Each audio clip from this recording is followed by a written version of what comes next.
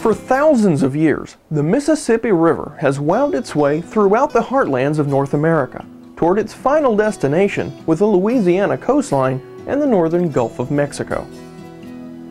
The Mississippi River is arguably one of the largest and most important river systems in the world. The sheer scale of the numbers speak for themselves. The Mississippi drains an area of more than 1.25 million square miles, an area larger than the country of India. All or parts of 31 U.S. states and 2 Canadian provinces contribute their water and sediment to the river.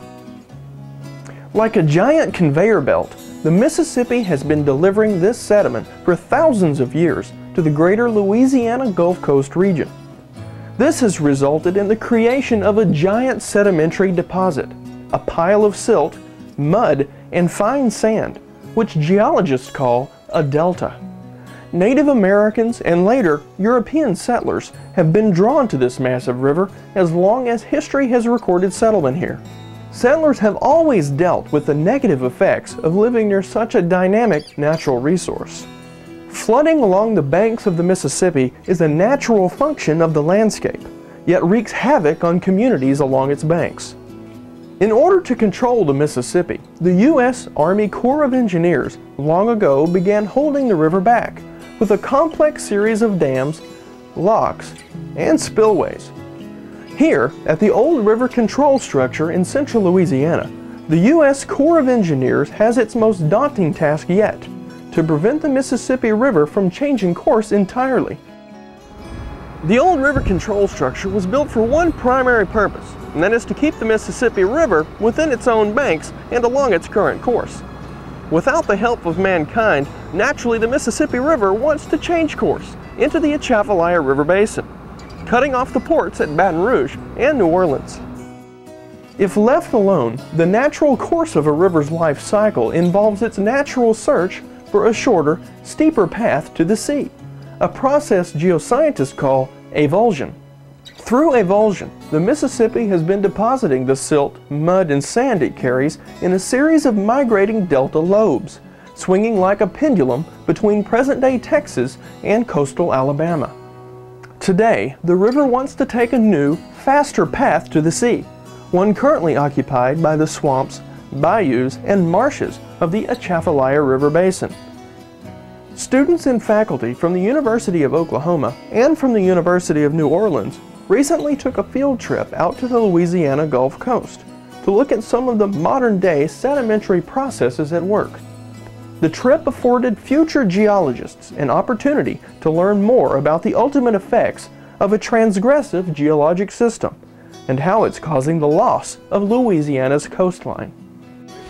Part of the problem here, the reason that the shoreline is receding, okay, and that marshes are being lost, is that there's no new sediment coming in the system because of that. Louisiana's coastline is undergoing rapid erosion and land loss, in part caused by the Mississippi's inability to change course and deliver needed sediment to the coast. We're in a sediment-starved system. That's really the problem, is there's just not enough sediment to keep these areas above the water level. This lack of sediment, coupled with a relative rise in sea level, is what geologists call a transgression. Or what do we call it when a shoreline shifts in a landward direction? Transgression. We got a transgression going on here, okay? The implications are that we're losing the wetlands that we need in order for fisheries, as well as, say, Port Fourchon and the infrastructure that it provides, all right? So restoration projects to preserve some of those vital wetlands, all right? Barrier islands, such as the one comprising Grand Isle State Park, are important for protecting the fragile Louisiana coastline from the damaging effects of hurricanes. Like much of Louisiana's coast, the islands too are disappearing from beach erosion and relative sea level rise. As sea level rises and land subsides, water gets deeper and deeper and deeper and deeper until the beach you're standing on no longer exists. Ultimately then, what's going to happen to that barrier island system as transgression continues? Complete submergence.